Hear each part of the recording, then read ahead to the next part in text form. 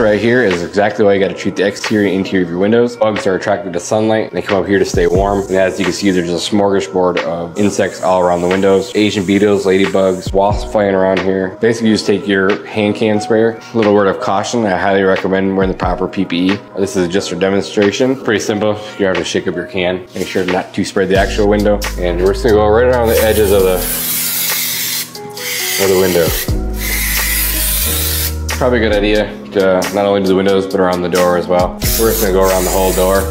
Again, I highly recommend using the proper PPE, but this is just for demonstration purposes and just for the video.